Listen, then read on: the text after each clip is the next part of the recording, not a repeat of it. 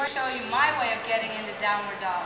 I like to start with my seat in child's pose, because there is how I can find the measurement of how far my feet need to be away from my hands.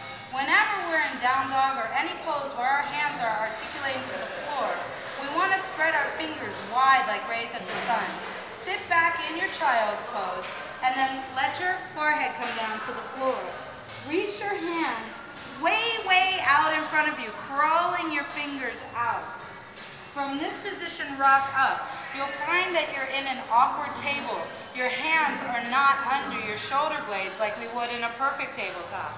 With the fingers spread as wide as you can, tuck your toes under and float your hips up. At this point, your toes are on the floor, but your heels are up. Inhale, and as you exhale, sink your chest down to the floor. Make sure that your toes are spread wide. And then once you feel stable, you can walk your heels into the floor, letting yourself settle into it, and then ease down into your downward dog. When we're in down dog, we want the elbows to face one another, and that'll give us stability too and open up space in the shoulders.